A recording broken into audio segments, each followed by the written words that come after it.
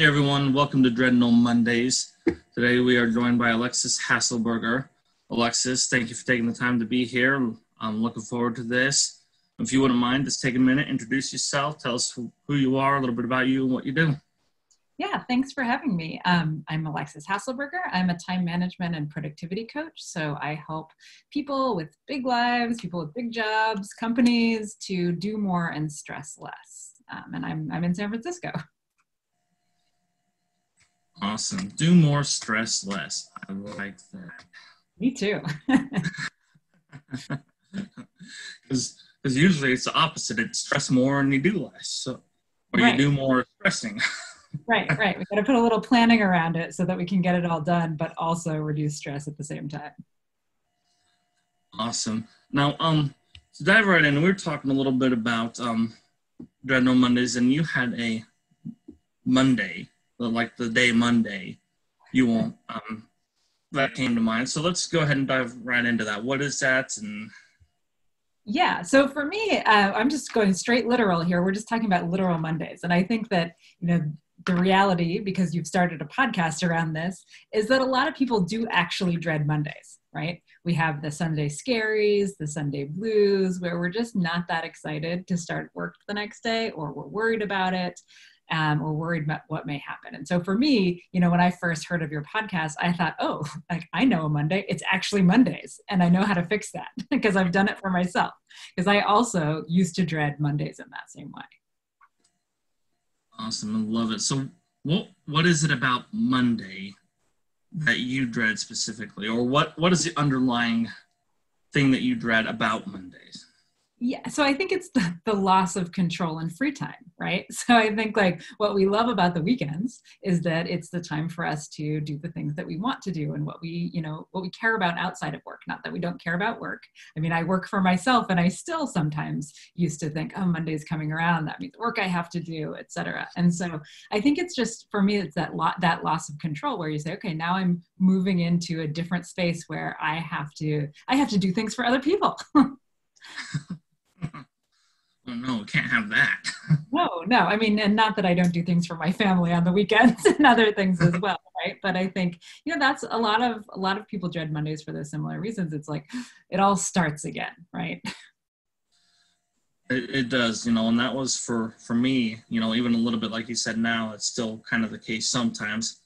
But years ago, that was the worst day of the week and I like how you said it, the loss of control over your free time. I love that. I've never heard it put that way before. And it brings up a new meaning, a new, I just lost my train of thought. Sorry. Perspective, point of view on it. There we go. Point of view. Mm-hmm. And it's all how you look at it, because anything could be considered a loss of free time. Taking a shower is a loss of free time. Going to bed could be a loss of free time, especially if you're a 5-year-old. Taking a nap is the worst thing in the world. Yep. So it's all perspective, and if you change it to Monday is okay, yeah, I don't have the flexibility, or I've got to take care of this, but it's because of this over here that I can do this over here. Mm-hmm. So is it worth it? You could look for the negativity about it, or you could look for the positivity about it. Mm-hmm. You still have that choice. I chose to dedicate this time for this to allow me to have this. So it was still your choice of what to do with that time. May not seem like it as much, but in reality, when it comes down to it, for the most part, you still have that choice of what to do. So going back to your Monday, what helped you to get past that, or Yeah. So move forward? Yeah, so one thing that I did recently that, within the past year that actually made a huge difference for me was that, so I'd always had a no meeting day, or I'd always experimented with having a no meeting day in my week, right? So it's like I'd have one day where I could dedicate to deep work. I wasn't going to be interrupted. I didn't have to go jump on a call, etc. And I had played around with that day. Sometimes it had been Wednesday. I think I tried it on Friday one time. And then I decided to try it on Mondays. And what I realized is this shift changed my whole outlook on Mondays, because now Monday became the day of the week that I looked forward to the most, because I knew it was a full day where I had no meetings and I could get the creative project work done that I really wanted to get done, and that we sometimes just don't make the time for if we start the week with a bunch of meetings and a bunch of emails, and it kind of gets out of control after that. And so by kind of dedicating Monday as my no meeting day, and I'm an introvert, so even though I work with people all the time, I really love being alone. And so for me now, Monday is the day I look forward to, because I know it's like 8 straight hours of me getting to do my most high value creative work. Love that. It's just that changing of the order of what you do things, because those meetings, those emails, those phone calls still have to come. Yep. But it's the order that makes it more efficient for the way you work and your business works. I like that.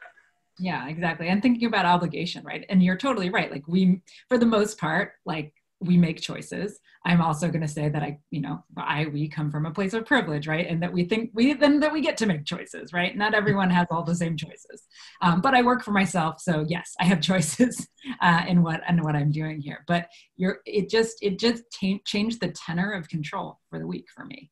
That if I start by making time for the things that are really important in my workload, not that meetings and phone calls and emails aren't important, but that they don't move the needle as much, then I'm able to really start off in a good place. And it's something that now I look forward to instead of dreading. Exactly. And then, then it seems to create an upward spiral, Mm-hmm. whereas if you started with the meetings first, then the whole rest of the week is kind of on the downward slope. Whereas if you just shifted things slightly like you have, then, Mm-hmm. Those things fall into place, and it makes it more positive and up and up and up. Yeah. Yeah. And it's kind of, I think of it sometimes like, that kind of parable of putting the big rocks in first, right? So it's like you got a jar and you got a bunch of rocks and pebbles and sand. Well, if you put the sand in first, you'll not have time for any, you won't have any room for the pebbles or the rocks. You have to put the big rocks in first. And so I think about this as, putting the big rocks first, that stuff that it really needs to move the needle and move things forward in my business, that goes first. And then the other stuff, the calls and the meetings and the email, you're right, still has to happen, but it fits around the other stuff. Exactly. I like that. A lot of times they'll just essentially naturally find its rightful spot. Like if you pour the sand in, it'll kind of flow to its spot in there. Yep. Yeah. And you'll find that those meetings will fall into the right place or the right sequence of order. Mm-hmm. What about for people, that don't work for themselves, that have a quote unquote regular 9-to-5 job?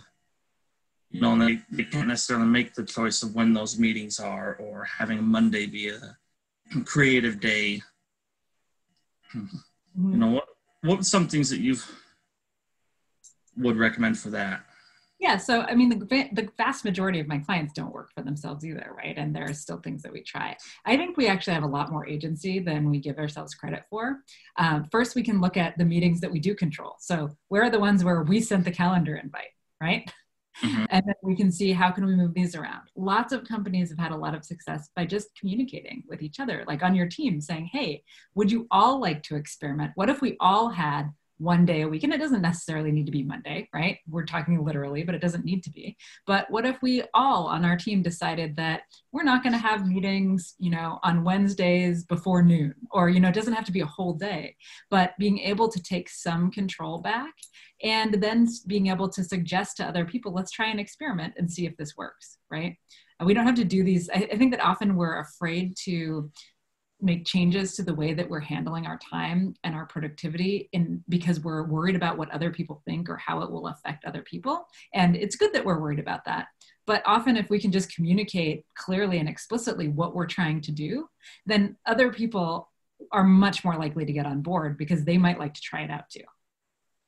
I like how you say that we oftentimes have more agency than we give ourselves credit for or than we recognize. Going back to the point, a lot of things can happen just by simply asking. Because let's say you're meeting at 10 o'clock Monday morning, we'll set up because that's what worked best for Bob and Cindy, who worked at XYZ company, and they retired 5 years ago. Right. So it no longer applies, but, that's just been that set so long that that's what it is. Yeah. No one's thought or had the courage or whatever you want to call it to ask and say, hey, what if we do this and this and this instead of this? Mm-hmm. Yeah, exactly. And I think right now during, these COVID times where most of us are still working from home, this is another opportunity for us to really rethink how we're thinking about schedules in this way, because I know, a lot of companies are exploring the idea of core hours, right? So we're saying, okay, well, you know what, everybody's got to be around and available for live synchronous conversation or meetings between the hours of 11 to 3 p.m. But other than that, people have different schedules. They've got different kids doing different things, or they've got other caregiver responsibilities. So how does that open up space on our calendars to be able to help us in that way? And so I think actually, sometimes it's hard to find the good in what's happening in the world right now.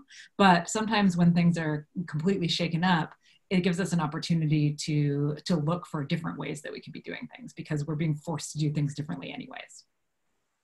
I like that, and just a lot of times, like you said, you can make those small tweaks or whatever, or our schedules are so, like for me, I'll work for a while and then I'll take a break and have dinner and play with the kids and then put them to bed and then I'll come back to work because that's what works for me right now.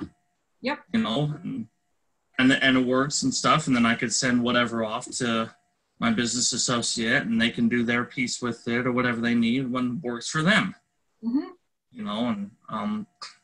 And it may not be like that at 11 o'clock for a lot of people, but, hey, Sally can do this in the morning. This is when best works for her to do this kind of thing in the morning.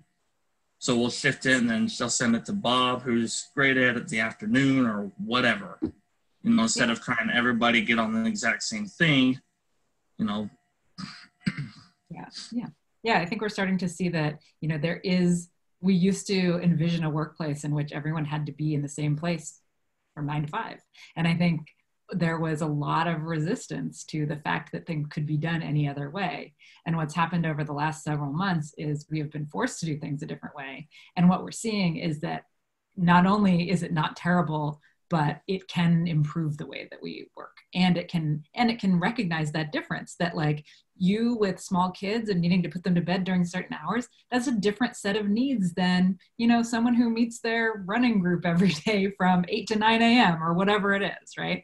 It doesn't just have to be about caregiver responsibilities. It can be about the fact that we each have, our own life circumstances and we can integrate those into the way that we work without being detrimental to our company or productivity, et cetera. Yeah, I love that, just finding those ways of work and recognizing and realizing that it's going to evolve. Mm-hmm. My schedule today may not be my schedule next year. Right. And, same with you and same with Sally and Bob. Yeah, exactly. So shifting gears a little bit, how do you help people, your thing is do more, stress less. So how do you help people stress less? There's a lot of, Bob's waiting on this deadline, and I can't eat dinner right now because I got this to do or whatever, or, I'm going to skip lunch today because this, or, thing that I've found really common, in my own life and with a lot of my clients and whatnot is bringing work home. Mm-hmm. And bringing those stresses with them. Now it's really hard when you work from home most of the time too. Yeah. So how do you help people, or how have you found to, reduce that stress, leave the stresses of work at work, or even eliminate the stresses at work as much as you can? Yeah, I mean, I think like, are we going to eliminate stress? No, of course not. But we can certainly do a lot to affect how stressed we are. And I think it comes down to a few things. So one of them is where are we storing the information of all the things that we need to do, right? A lot of us are storing it in our heads. We're keeping a big running tally of the 500 things that need to get done. And it's taking up mind share, and it's, it's stressing us out because we're always like fearing that we might be forgetting something, or in fact, we know we might be forgetting something. We're like, I know I'm forgetting something. I just don't know what it is. Hopefully it won't be something that's too terrible, right? And so I think, one of the things that I do when I work with clients is we work to create a single trusted system for everything that we have to do. Like all the big work projects, the fact that your driver's license renews in a year and your passport renews in 7 years, and it's your wife's cousin's birthday next week and you have to buy, a cake, and, just all of the stuff that goes through our heads all the time. It's incredibly stressful to have that all hanging out up there. And so we work to externalize it so that we can actually look at it and linearly prioritize things. In terms of, and of course I'm simplifying that, this is a process that takes, a couple months to work through to get everything there. And so I'm simplifying for this conversation. But another thing that we do is we really separate the planning from the doing. And so it's a simple process that your listeners could try is to do what I call some end of day planning. And so instead of trying to plan your work at the beginning of the day, take the last 15 minutes of your workday, whether you're at home or at work, doesn't matter where you are, and really make a plan for the next day. Like wrap everything up in a bow for today. Reprioritize things that you didn't get to and figure out on your calendar when you're going to actually be able to handle those. Do a brain dump out of your head of all the things that are still running around in there. All the stuff that you didn't put on your task list yet, all the open questions that arose, all those things that will otherwise distract you at the dinner table or wake you up at 4 a.m. when you're thinking about all the things you need to do tomorrow. So if we get all of those out of our head, then we're able to look at them and make an actual plan. When we do this, then it lets us actually disconnect from work for a little bit, even when we work for ourselves and our businesses are kind of our babies, right? It lets you come home or come into the other room, right? And be more present with your family because you know that all of the work thoughts have been put into a place and time, and that time is not until tomorrow or some point in the future. I like that. And just a funny side note here, when you were talking about forgetting things that you hope is not important, it made me think of Neville Longbottom and Harry Potter with his remember all. Yeah, totally, right? Yeah, and I think there are so many, there's so many things that we can do to help us get more done and reduce stress. I think, another big thing is like turn off all the notifications. Like you don't need email notifications. You don't need Slack notifications. You don't need social media notifications on your phone. Every single time we get one of those notifications, it's an interruption or a distraction. And there's a study done out of UC Irvine a few years ago that showed that every time we're distracted, whether we're distracting ourselves or whether it's technology or anything else, that it takes us on average 23 minutes, not seconds, 23 minutes to refocus, right? So if we can imagine, I think this study showed that people were interrupted on average every 11 minutes. I think that most people would say it's far more often than that. Just imagine how much time we're kind of wasting every day, and that feels like it's kind of stolen from us, right? And then we're trying to get back on track. It's like the Sisyphusian effort where we're always trying to recover, and then we get distracted before we recover, and that we just find, we get to the end of the day and we're like, well, I don't know what happened. I've been working all day. I haven't been messing around, but somehow I didn't cross anything off the to-do list. Yeah, that's so often the case, and just the fact right there seems to add more stress and to your already stressed list and whatnot. Yeah, and then you mentioned externalizing things and whatnot, and I'd like to add to that. Just find something that works for you. Some people I'll use Google Calendar. My wife and I have it synced on our calendar so we can see each other's calendar and stuff. But sometimes, I don't have time, or I don't have the focus or the, the desire at the moment to sit down and put in 40 things in my calendar or whatever. So sometimes what works for me is I'll write a couple things if they're super important on a sticky note, and then I'll take a break, go get a drink, or go play with the kids for a while. And then I'll come back and then I'm kind of refocused, have that drive back or whatever. Then I can sit down and put my thoughts on paper or a computer. So just whatever works for you, because oftentimes when I first started doing this, that's what in my eyes was one more thing to do. There's something else I had to do. That's my already busy list is, Yeah, it's interesting, right? It's like, I think there's so much value in having a system, but you never want an item on your list to be update my list, right? And so I think that's where a lot of people just run into some trouble when they try to adopt new systems. Or, I think a lot of people have what I call the graveyard of abandoned task apps on their phone, where you open up Trello and it's, a list of things from 3 years ago that you didn't do, right?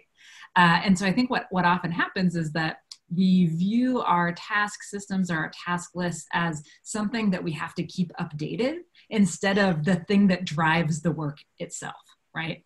And so I think what I like about what you just said is, one, yes, everybody's different. So we just have the system you should use is the one that you can most consistently use. Like, it doesn't matter if it's good for me or good for you. It's like, it has to be good for the specific person who's doing it. And then, the second piece of that is that it shouldn't be whatever system we're using, it shouldn't be a kind of repository of things that we're going to check at some point in the week. It should be, this is what we're looking at and we're doing it now. So your sticky note method, right? You're saying, okay, I need to take a break right now. I need to externalize from my head what I'm thinking about so that I don't forget about it and I don't have to use my memory to remember it. And then I'm going to go do some other things and I'm going to come back. And now I don't have to sit there thinking, wait, what was I doing?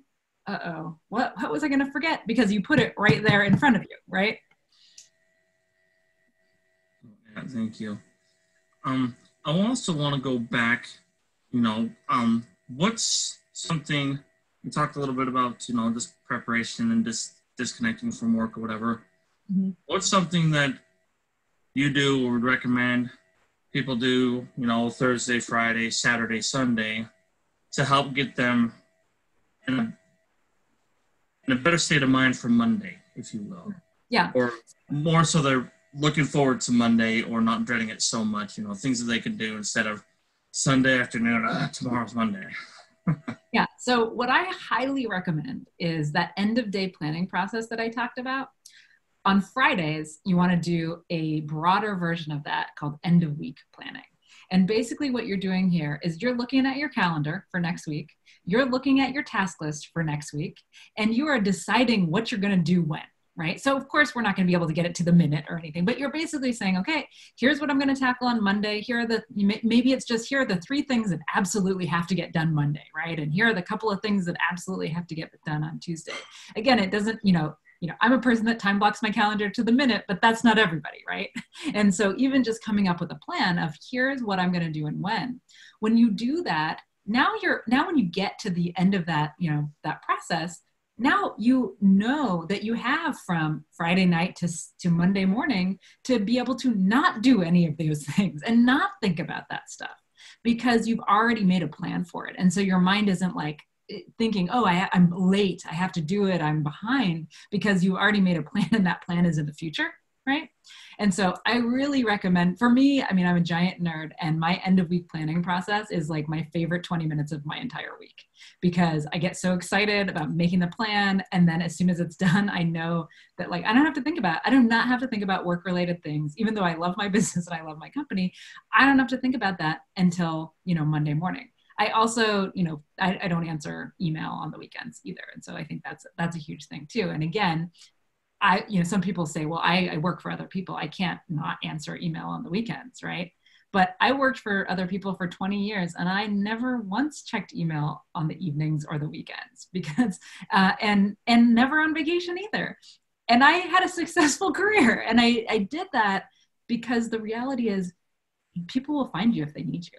Like if somebody really needs you and it's an emergency, they will call you on the phone. They will not just be like, oh, they didn't check their email and the company's burning down, so I guess we'll just leave it there, right? And so really think about how to protect your time. Some of my clients have had a lot of success with the guilt around not working on weekends and things like that by literally blocking out their calendar from Friday evening to, Monday morning that says, do whatever I want.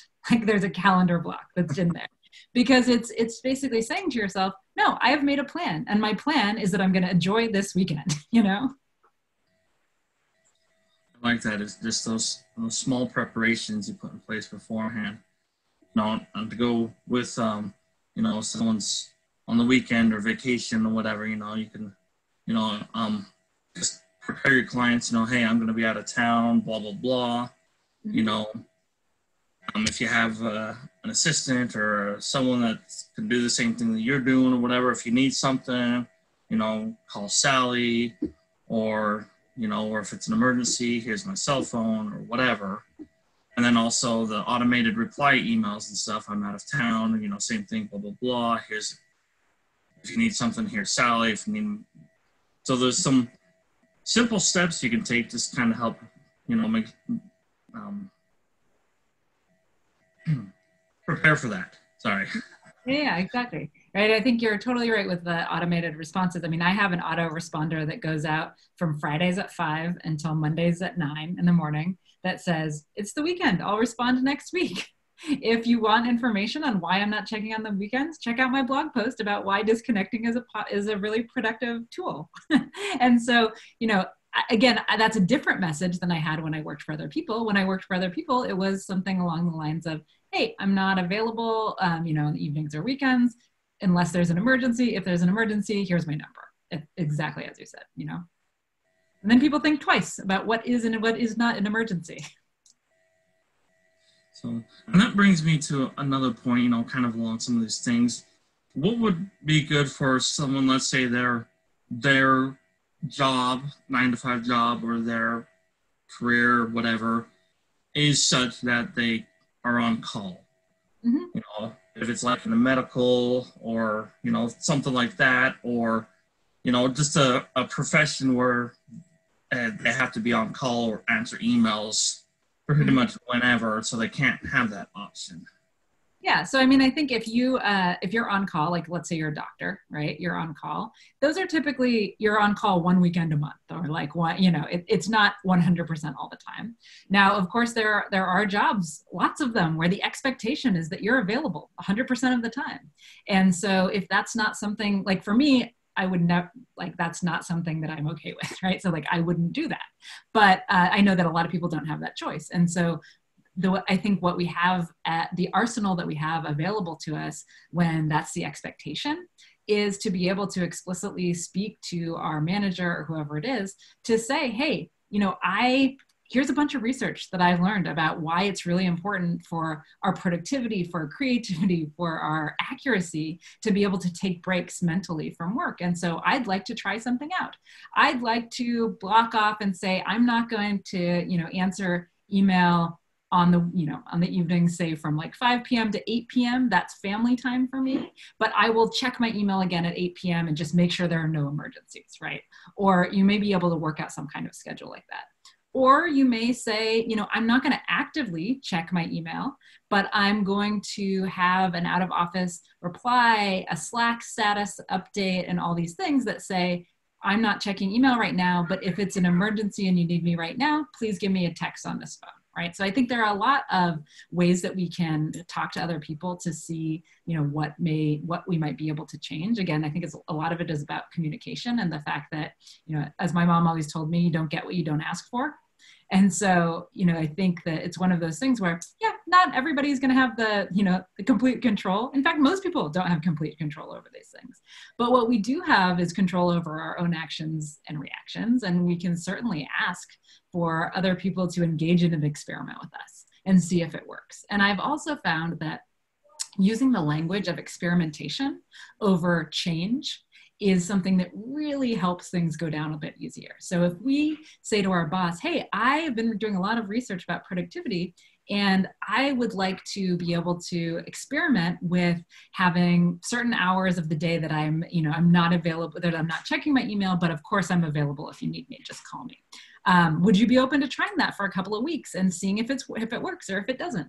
Now, the grand majority of people are not going to be like, no, I am unwilling to do an experiment where you're going to increase your productivity, right? Like that just seems ridiculous. Whereas if we say, hey, I'm going to make this change, like take it or, leave it or et cetera, that might not go over as well. And so I think approaching things with the lens of experimentation and collaboration is really helpful when there's an expectation that's been set. I like that. Thank you. And it makes me think of people that I've known that, that they're on call because they're the VP or the CEO, so they've got to be on call, just the nature of the business. But because of that, they're all watching a movie at 2 p.m. or going golfing at 3 o'clock or whatever, just kind of, that's my me time, If you really need something, here's my cell phone, or like we discussed before, between 5 to 8, I'm off, here's Sally, and if Sally really needs something, she knows how to get a hold of me. Right. So like you said, if you ask and, communicate, and maybe you'll come up with a plan. It might take a couple tries or a couple different tweaks, but there might be something that you could work out that makes it work better for everybody. So thank you. Yeah, exactly. Awesome. What about like when starting your business, and transitioning, especially for people that are transitioning from 9 to 5 to a business owner, or even doing it on the side, so they're working their full-time job and they're doing their side business to try and grow that up, so their hours are really limited even more. How do you help them stress less and try and, let's transition between the two things every day, okay, I'm on my work, got my work hat on, now I got my business hat on. A lot of times it's kind of mumbled. Yeah. So there was some research done from Google's HR team several years ago that really talked about the difference between integrators versus segmenters. And integrators are people who really, they engage in that flow. So they like going back and forth between home and work and all the other things. And, they really like the back and forth. They like blurry boundaries. There's more osmosis going on. And then there are segmenters, and segmenters are people who want really strong boundaries between the areas of their lives, right? These are people who are probably not very happy about the fact that they're working at home right now, because they were people who in the past did not want to ever take their laptop home, right? Or they were the people who really bristled at having to answer an email or a phone call on the weekend, versus some people who are integrators who just, really like that kind of flux between, and that, they experience that as a freedom. Whereas other people who are segmenters experience the kind of separation as a freedom a little bit. And so I think one thing is it's important to know where you fall on that spectrum, because that's going to affect how you want to, how you want to structure your time. If you are someone who is working a 9 to 5, also got a side hustle going and a family, and you're a segmenter, you're going to probably really rankle at the merging of all those things all the time, of having multiple, being able to do the doctor's appointment and then, do your work project and then take a client call for your new business. That's going to be really stressful for you. And so instead I would say, well, we want separate task lists for each of those zones, and we want to actually designate separate time for it. So for me, even though I work for myself, I'm a strong segmenter. And so I work between certain hours, and the rest of the time is time that I reserve to family. And I don't work during those times. And I also really don't do family stuff during the work times, right? That works for me. But for people who are integrators, they might have a single coordinated task system between all the areas of their lives. And they might be doing their planning around, okay, so between the hours of 8 to 10, I have these 5 things that I need to do, and they may fall into different areas of my life, but that's okay because they're all consolidated on one list, right? And so I think that it's really a matter of, both figuring out where and when you're going to do these things, but also of recognizing the fact that we can't do everything. Like, we are not going to, or I guess we'll say, we're going to die someday with a big long list of things we didn't do. And that's okay. Like, that's totally fine. And so part of it, when we have so many different responsibilities, is taking a look and saying, like, what's okay with us, right? Do we want to be working 8 hours at a job and then be working 8 hours at a side hustle and have no time for our families and just time for sleep? Or are we going to get our side hustle up a little bit slower by working on it 4 hours a day instead of 8? You know, what does a reasonable life look like to us?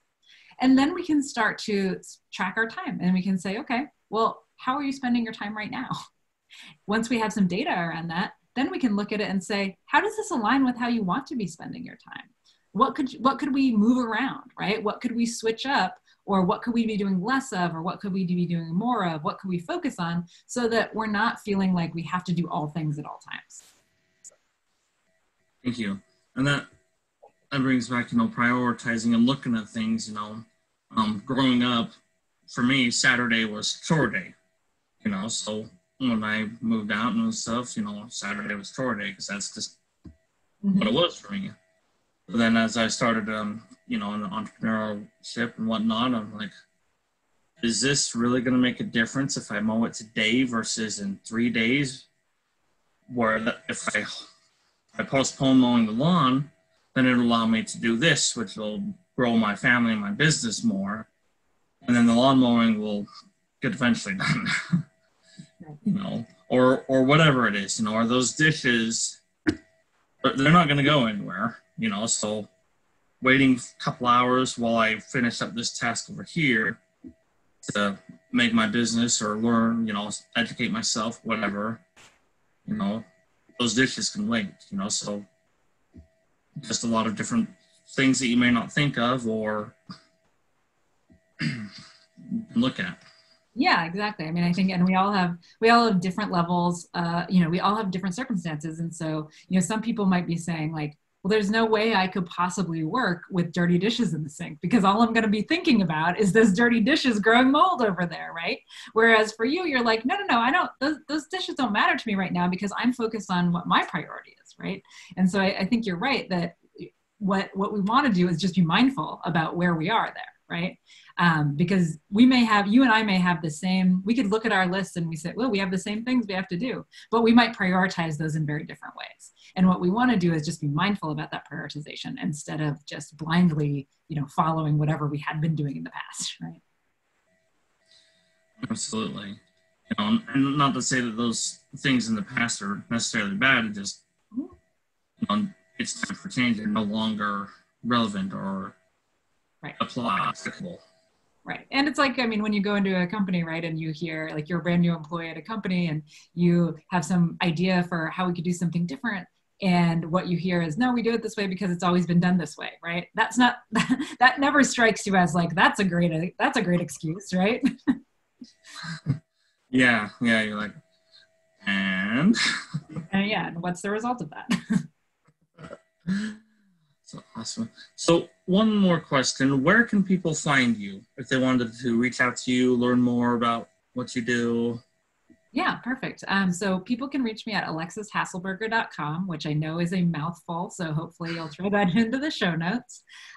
You can sign up I send out a weekly newsletter with productivity and time management tips, and you're welcome to sign up for that there. I have some free downloads and some free resources for people. You can also find me on Instagram at do.more.stress.less or on Facebook at do more stress less. Awesome. And yeah, we will post those in the notes with this and in the comments. So awesome. And Alexis, thank you so much for being here, and thank you for sharing your insight and your knowledge and experience that you have. It's been great talking to you. Yeah, thank you so much.